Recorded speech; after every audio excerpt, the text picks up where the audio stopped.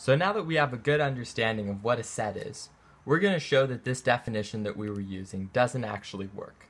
To do this, we're going to use a technique called proof by contradiction.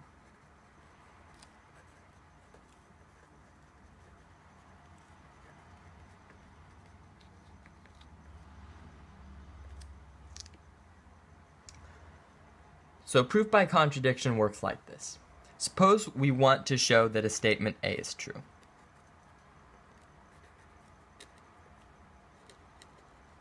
What we do is we assume that A is false. We're assuming this. And we show that this implies something that is impossible. This symbol here means implies. It means that if this happens, then this happens. So if A being false makes something impossible happen, then it's impossible for A to be false. And so we get that A is true.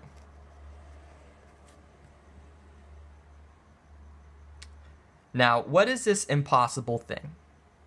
Well, in math, our statements are well defined so that they cannot be both true and false at the same time. So, our impossible thing is to find a statement Q such that Q is true and Q is false. So, to summarize, if we want that A is true, it suffices to show that if A is false, then that implies that there's a Q such that Q is true and Q is false. So now let's apply this to our definition of a set from earlier. Let's recall that a set is a well-defined collection of distinct objects.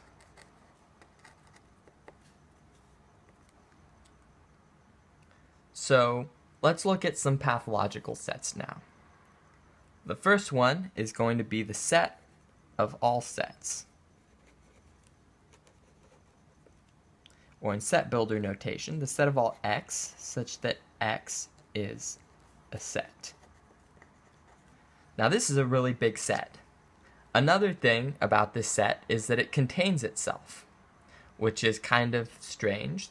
We haven't seen any sets that do this yet, but here's one.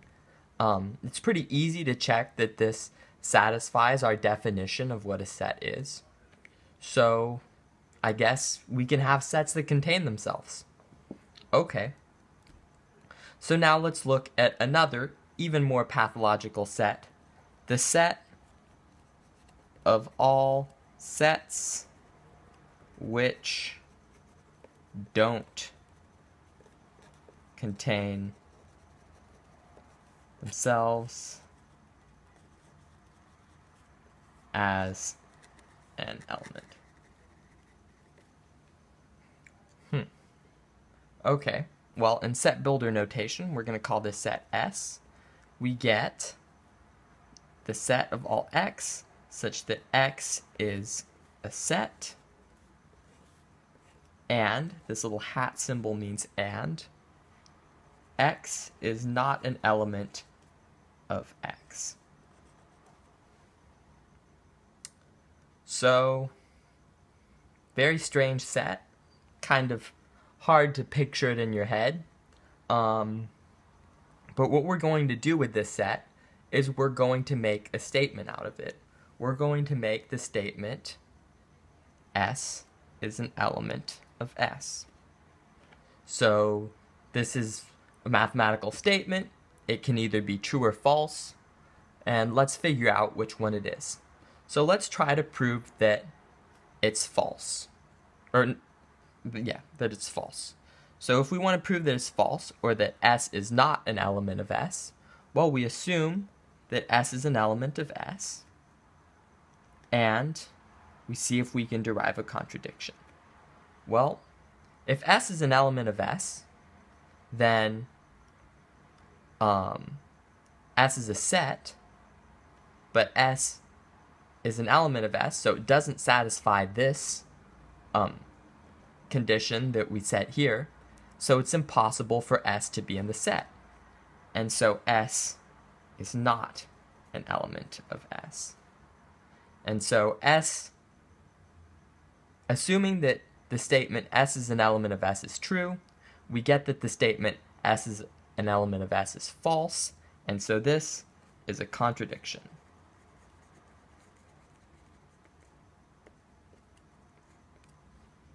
So now let's assume S is not an element of S. Well, if S is not an element of S, S is a set, S is not an element of S, so it's not an element of itself, in other words. So it is in our set S. So S is an element of S. Well, that's very strange because we see that this is another contradiction, just like last time.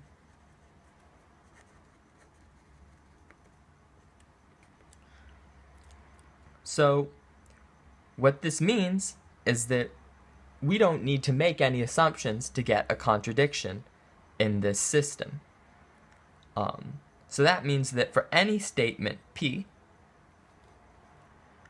we can prove that P is true by assuming not P,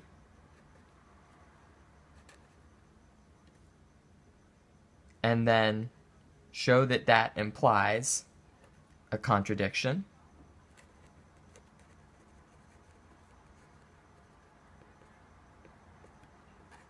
And that allows us to conclude that P must be true. But we can also do the same with P. So in this case, we would assume P. We show that this implies a contradiction.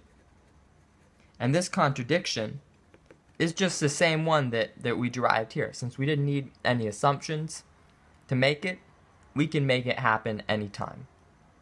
So we can show that P implies a contradiction, we can show that not P implies a contradiction, and so we can conclude that both P and not P are true for any statement P. And so this mathematical system that we've developed based on this definition, well-defined collection of distinct objects, is really not that interesting because everything is both true and false in it.